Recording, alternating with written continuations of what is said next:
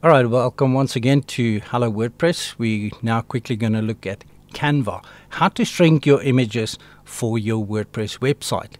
So normally if you download images, especially if you want high quality images, those images could very easily be 1 megabyte in size or bigger. And you don't want to download those images directly to your WordPress website, because WordPress will take that large image and it will create thumbnails, a series of thumbnails which it will store in the background for each image that you load onto your website. So you want to avoid reloading images or duplicate images the entire time. Just because you're deleting it from your library doesn't mean that the images are not being created in the background. Like I said, it keeps on creating thumbnails, a series of thumbnails images for every time that you load an image. And when you delete an image from your library, it does not delete those thumbnail images, and before you know it, your hosting packages gets fuller and fuller and your website gets bigger and bigger, and you don't really know why. So that's why we use Canva. So open up your browser and type in Canva. Now I'm not going to open an account. I've already got an account. It's free, so you can just take your own time, open up a Canva account, and every time that you log in, this will be the screen that you'll get. In my case, it automatically logs me in every time that I visit the site. From here, what you need to do is create a new design. So we're now going to create a, let's say, product image. You go down to custom size, and this is in pixels, the PX. Normally we all work in pixels. So you would like to create an image that's in the vicinity of about 500 pixels in width or in height, more or less. So in this case, I'm just going to create an image that's 500 pixels wide, and let's make this 600 pixels in height, and click on create the design. Now this is these are advertising coming up. You'll find a lot of those. This is the canvas that you're going to put your photo on. So you can go to uploads, and I just downloaded some images from Yandex. There is a JPEG image, and you'll notice it's quite big, 2560 pixels wide. And I want you to notice the size of this image. It's 485 KB.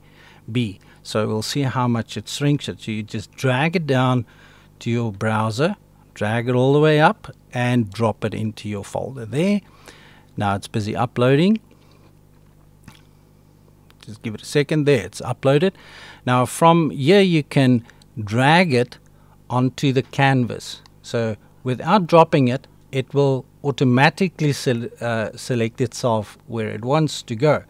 But don't drop it, just put it in the middle, and then you can size it the way you want. Now this image is it's a landscape image, not a portrait image, but yet our canvas is more of a portrait style, so obviously this image will not fit in there. But let's say we only want the nose of this image. That's what we want. Okay, the way you leave it is how it's going to download. So let's click on download, and you need to choose a JPEG image, because a PNG image, we only use that for images with a clear background, a see-through background, and for logos. So you in this case, we want to go for a JPEG image, and then click on download. It will download automatically. You can ignore these adverts that keep on coming up, because they just want you to get a paid account.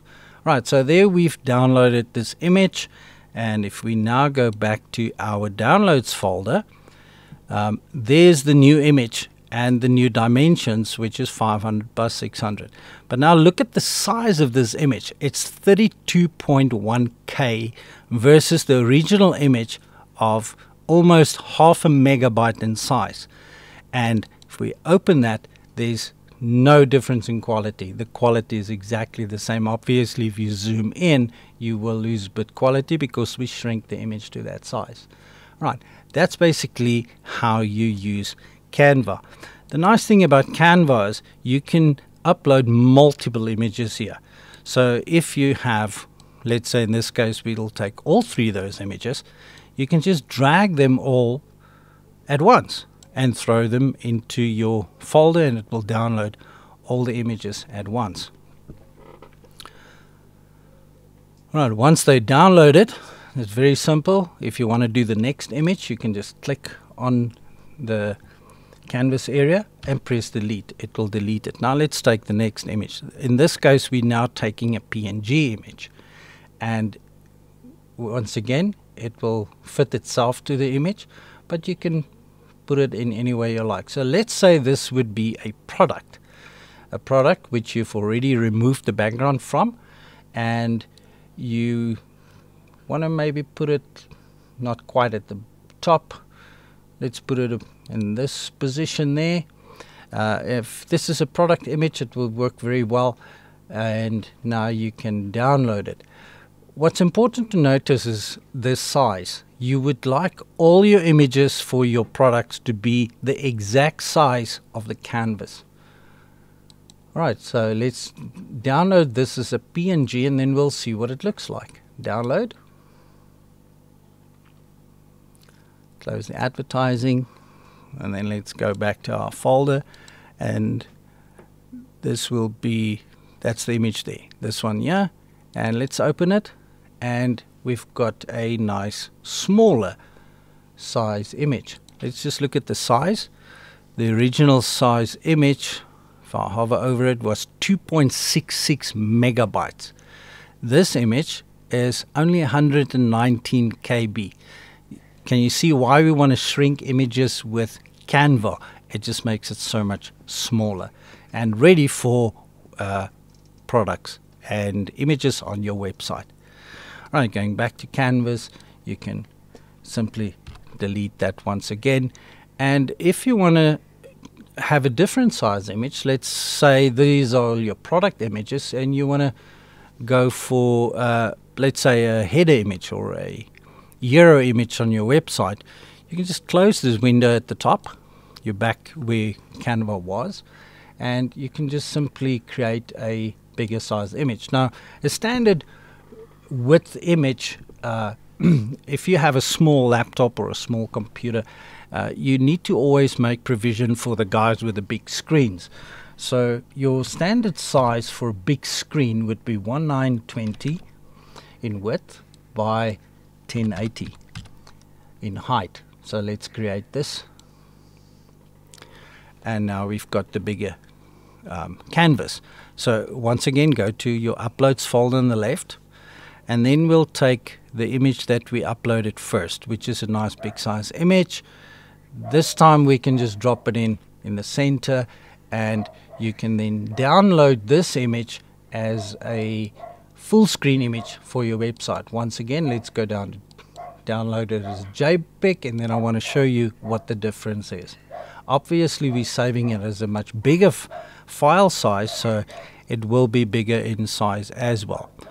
Alright, so there we've got the file that we just downloaded now, and if you hover it, it's 140K. The original image, it's this one here, was again just under half a megabyte in size, and this is something that you would want to load on your website. So there's no difference in quality. If you open it up in a big screen, look at the perfect quality that it still has. So Canva doesn't lose any detail or quality on your image.